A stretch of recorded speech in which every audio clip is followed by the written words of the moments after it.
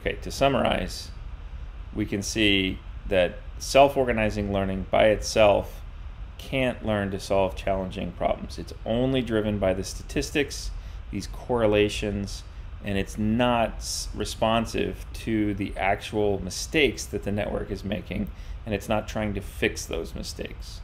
And that suggests a very obvious intuitive solution to this problem, which is to make the network work directly, the learning to work directly to fix the mistakes that are actually being made. Sounds very intuitive. It is. This is, in fact, the very deep insight behind deep neural network models these days.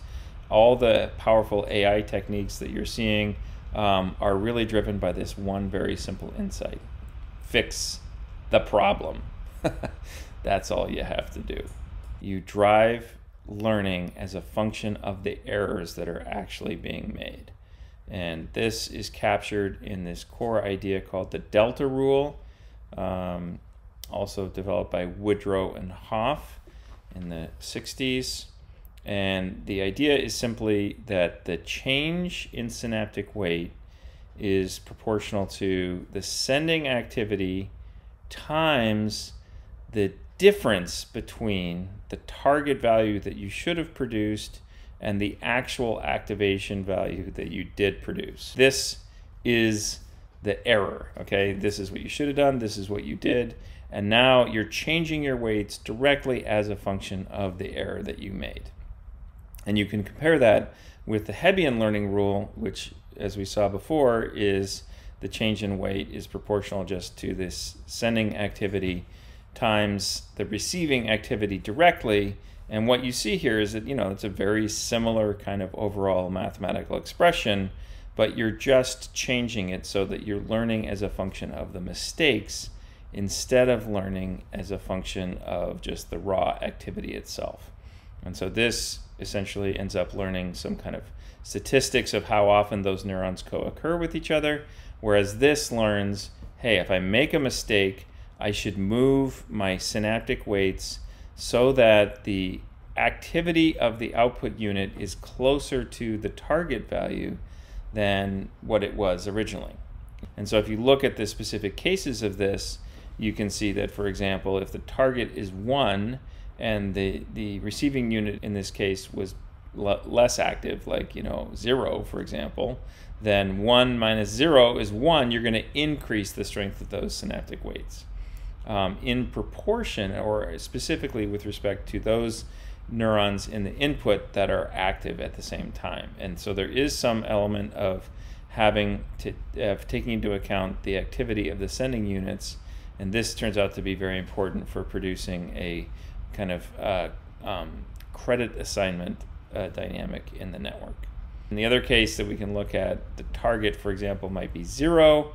If the unit was active, 0.5, for example, that difference is 0 minus 0.5. That's a negative number, and that says that the weights should decrease. And so you can see, if you're active and you shouldn't have been, you're going to decrease your weights. If you were not active and you should have been, you're going to increase your weights. And that's literally, it's that simple, right? So you're really just trying to fix the errors, change the pattern of activity by increasing or decreasing the synaptic weights to match the target value. Now, that just makes perfect intuitive sense. There's just one catch here, a couple catches actually, but there's one major catch. Where does that target come from? That's really great to have that answer there, but in general, we're kind of not sure what is the right target value that the neurons should be active at. And so that is a huge problem with this kind of approach. We'll see several different types of solutions to it, but I just want to flag that hopefully you understand the basic logic that if you did have this target, you could do a lot better job learning to achieve or match that target value through this kind of learning mechanism as compared to this kind of learning mechanism, which simply does not take the target value into account. And in that simple pattern associator example that we were looking at, it definitely includes that target value, so we can at least focus on that case and see if that fixes our problem. We'll introduce some additional terminology to refer to these two aspects of error-driven learning. This comes from the Boltzmann machine originally. The minus phase is what we use to refer to the guess or prediction or expectation. This is what the network comes up with on its own activity. And in this previous diagram, that's the Y value, the activity of the receiving unit.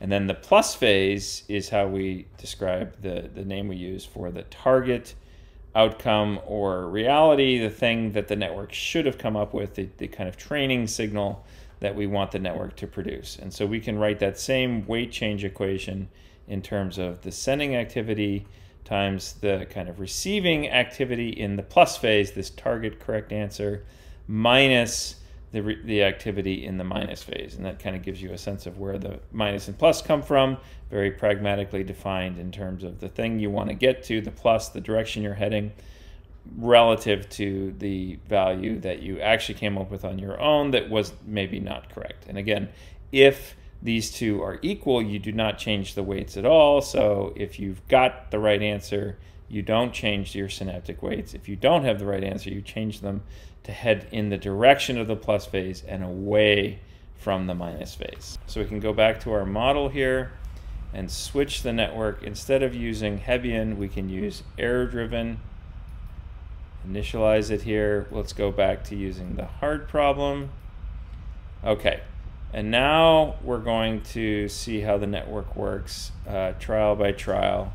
And in this case, we're allowing the network to be active in what we call the minus phase. And if I show you that activity in the minus phase, act M, this is what the network produced on its own based on the input units being active, but no enforced or clamped activity in the output layer.